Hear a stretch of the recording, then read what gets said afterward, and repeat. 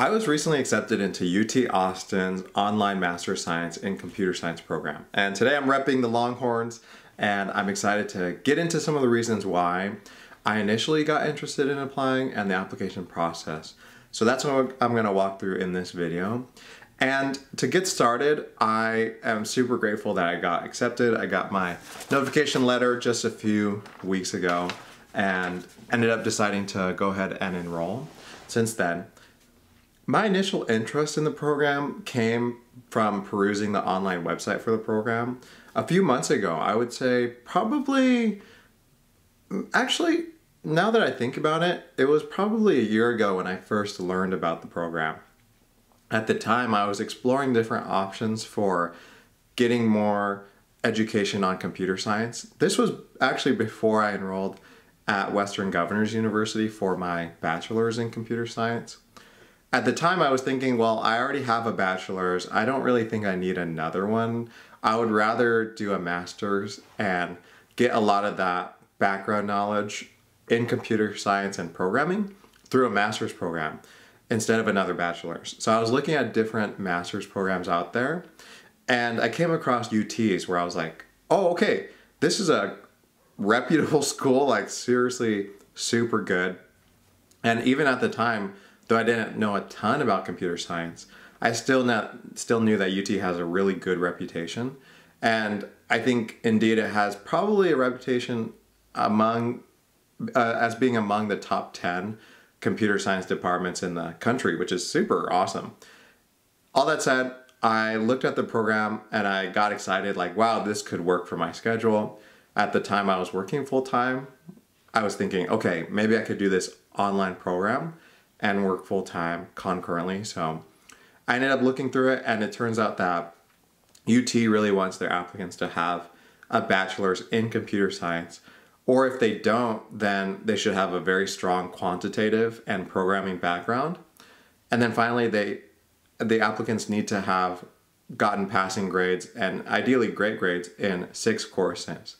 And some of those courses include data structures, algorithms, operating systems, and introduction to programming, things like, or more advanced programming, things like that. And at the time, I didn't have any of those courses. I was thinking through it, well, I could maybe take some of those courses at a community college or a local four-year university and get those prerequisites waived. Although I ended up deciding, you know what, I wouldn't mind getting some of the background in addition to these courses in computing theory, computational science, data science, and also some more background knowledge on programming. All that to say, that was one of the reasons that led me to do a bachelor's instead of a master's at that time. So all that said though, the UT program had been on my mind since then, and I have had it in the back burner ever since that time. Another thing that was initially interesting to me is that UT, their master's program, has a really low cost. Like the entire program is $10,000, which is super cheap for a master's, especially a master's at a super good university. Western Governors University, I'm a fan. Obviously, I've made videos about their program, and I am grateful for them. They are very inexpensive, which is awesome. But one thing in the world of academia is that unlike an industry where there's this perception that where you go to college doesn't really matter, in academia, that's definitely not true.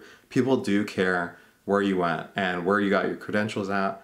If you're doing grad school, people care about your institution and also who you did your research under. So that all matters.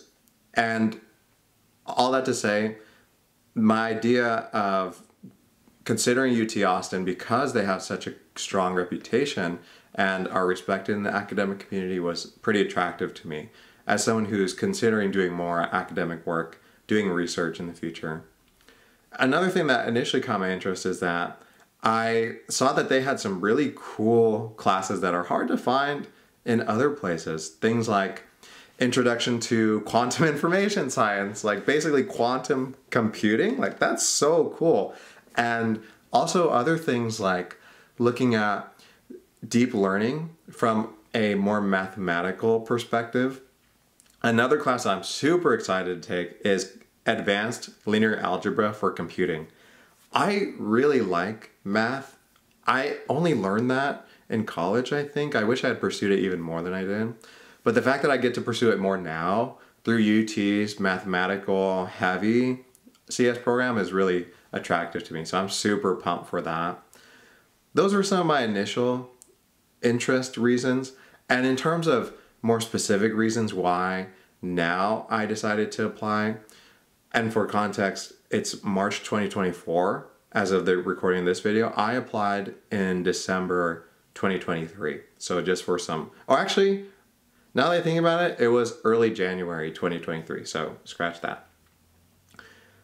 In terms of why I applied in January, some more specific reasons in addition to those initial interest reasons are things like I right now am open to working in industry and doing software engineering, computational science type work. But more than that, I'm actually more interested as of today in going and doing a PhD program and doing research in computer science, some sort of computational biology type thing or some sort of thing incorporating artificial intelligence, machine learning, and health, like biomedical informatics. That sounds really fun to me, and I've done research like that before. Either case, whether industry or research, I think this master's helps, and that's one of the reasons why I was like, oh, okay, that's pretty cool. Just having that on your CV is helpful either way.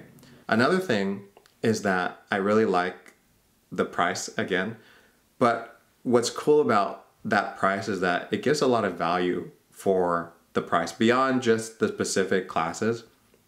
In terms of the classes, there's 10 that you have to take, which is awesome. So it ends up being $10,000 broken up per 10 classes, $1,000 a class. In addition to the value of those classes themselves, you get to get plugged into a good community of online learners and faculty which are supportive, which is really cool.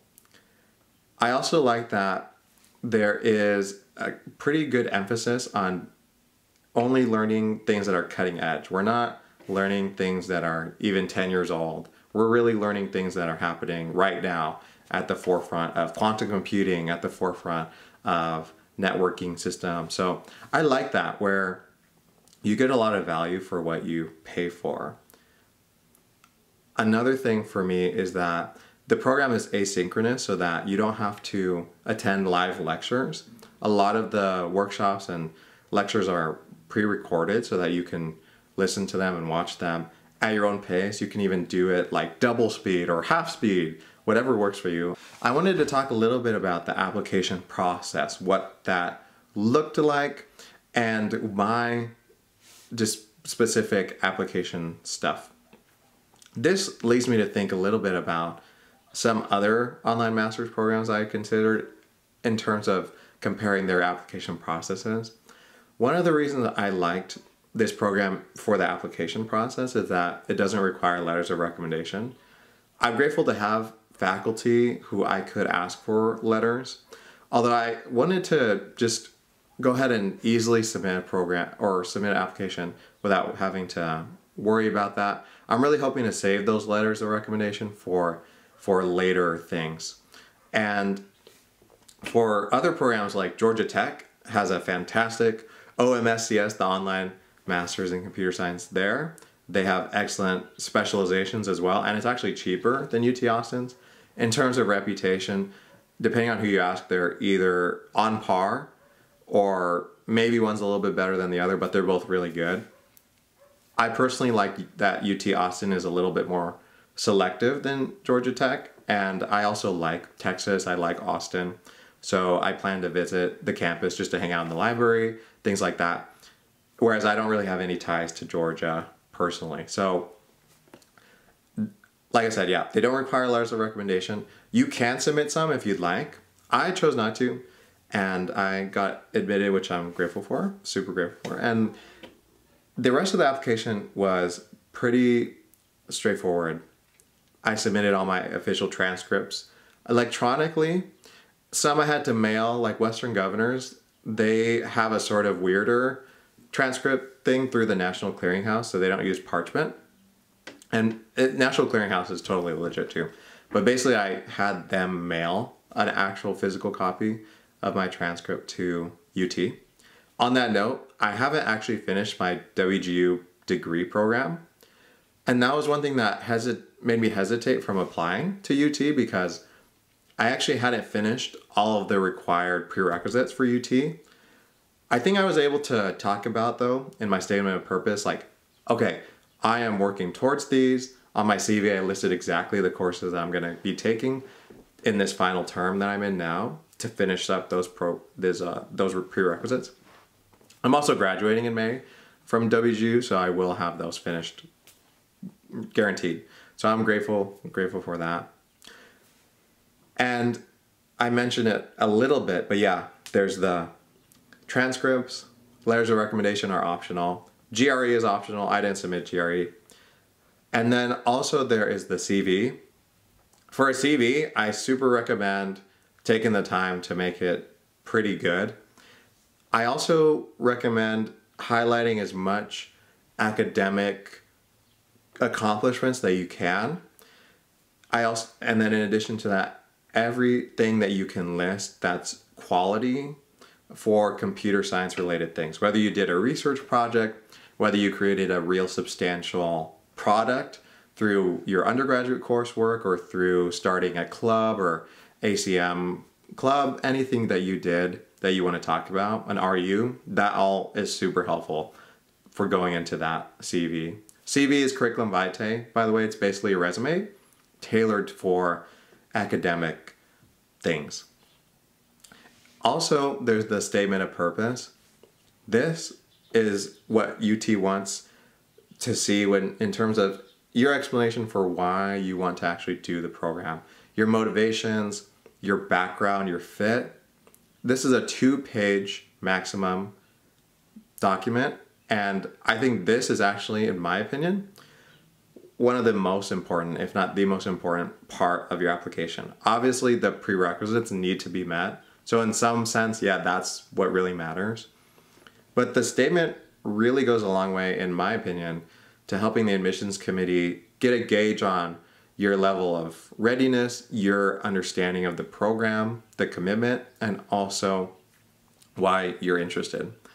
I spent a lot of time on this. I spent probably 3 weeks really crafting it slowly over time, and by the end I was happy with how it turned out.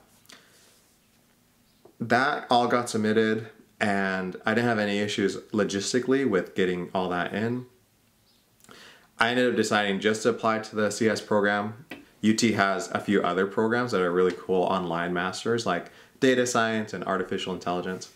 I ended up deciding, though, to just go with the CS program. That was the one that I wanted to focus on. So the rest of the application process was very, very smooth, straightforward. And in terms of the next thing I wanted to talk about, which is starting the program and my next steps. I'll be starting in August 2024, and I feel great about getting started. I'm hoping to take one of the 3 courses I mentioned earlier in this term. I'm either advanced linear algebra for computing, quantum information science, or deep learning. I'm really hoping for one of those. I'm only going to be taking 1 class, mainly because I work full-time. I'm also doing other coursework at another school, so there's a lot going on my plate, but I know I can handle it. So just 1 course at UT. And yeah, I'm feeling great about it. I also think that I may be applying to PhD programs later this year. And if that ends up happening and I get accepted, then I'm hoping that my UT master's credits will just transfer over to that program. I probably at that point wouldn't finish the master's. What's nice though is if I don't get accepted, then I will just continue with the UT program until I finish. So I think either way will be good. But I'm super excited to jump in and join the community of UT Longhorns. So yeah, super pumped. Go Longhorns. So thanks for watching. I'm happy to answer any questions about anything related to UT. Talked about a lot of different stuff in this video. Hope it was helpful to someone, and thanks for watching.